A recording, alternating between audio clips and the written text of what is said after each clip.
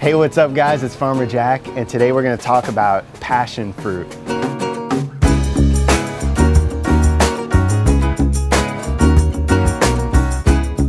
Maracuya, lilikoi, or passion fruit as we know it here in America, is this delicious fruit that grows on a vine.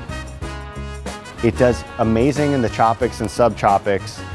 You can grow it on fence lines, grow it up oak trees.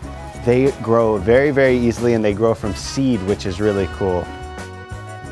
Passion fruit is really, really quick to harvest. So you can get passion fruits in 1 year, like, you know, one summer from now, if you plant a little seed, you could potentially get fruit.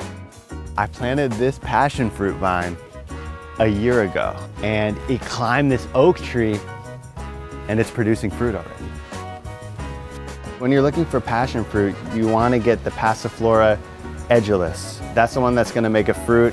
The Passiflora incarnata makes just kind of the flower. You know, you see that kind of native red flower in Florida.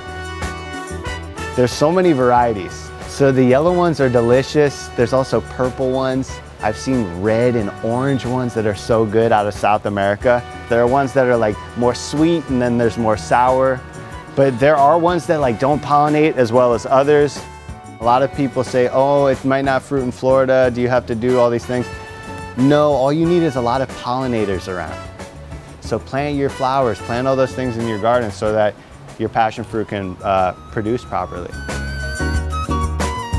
So when I was in Hawaii, actually, I was first introduced to this plant, and I would wake up after a heavy rain, and all the passion fruit would drop in the trees behind me, and there were hundreds all over the floor.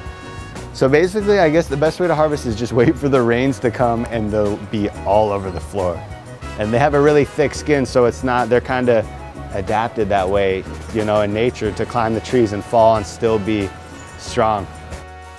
So anyways, I'm super proud of this one. It definitely made it up here and is going strong. So I'm hoping that she can get hundreds more fruits summers to come. So anyways, we'll see you next time.